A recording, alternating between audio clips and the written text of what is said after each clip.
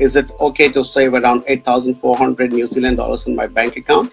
No need to transfer back to Sri Lanka.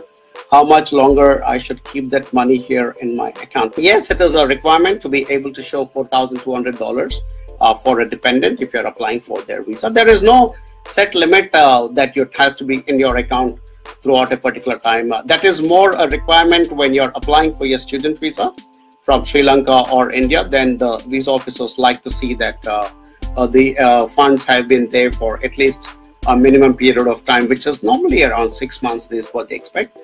But once you're onshore in New Zealand and you're trying to apply for your dependent visas, I have noticed that there isn't such a large requirement.